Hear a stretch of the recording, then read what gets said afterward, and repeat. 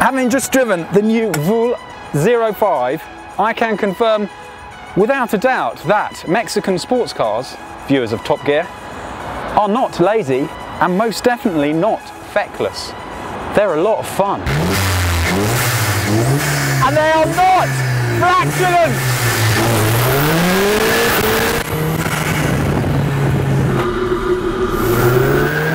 And it's most definitely not overweight.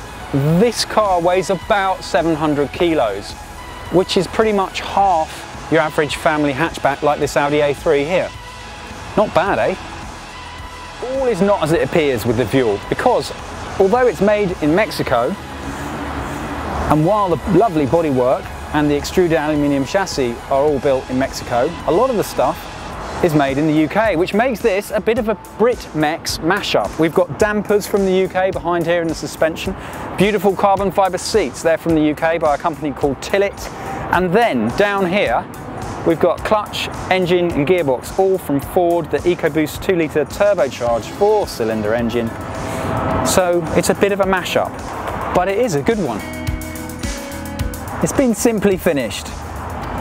It's not flash, it's not expensive feeling, but it feels as though it's built for the job. You've got these figure-hugging sports seats, you've got a removable racing steering wheel. There's an option, if you've got real attention to detail, you can go for this option. These are titanium bolts and they save you, throughout the use on the car, 4.5 kilos. You can go for body panels made out of carbon fibre. There's a video camera up here to record your track days.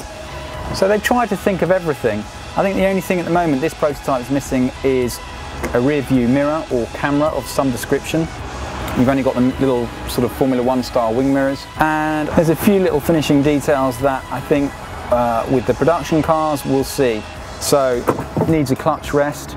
I want to brace myself when I'm going through the corners, and some padding down here for against your knee would be great, but otherwise it's a really nicely made thing.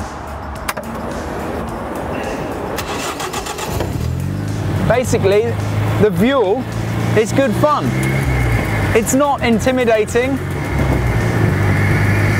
The noise from this air intake is crazy.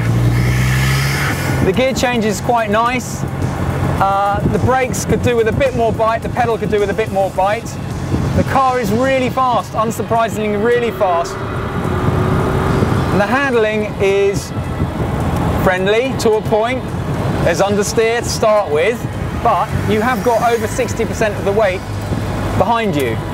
So if you lift off, this car will rotate, it will spin, so you have to control that with a little bit of corrective steering, but that's good fun. You know, it's telling you that it's going to do it. Basically, it's quite a friendly thing. For the first time effort, I've got to say, it's impressive.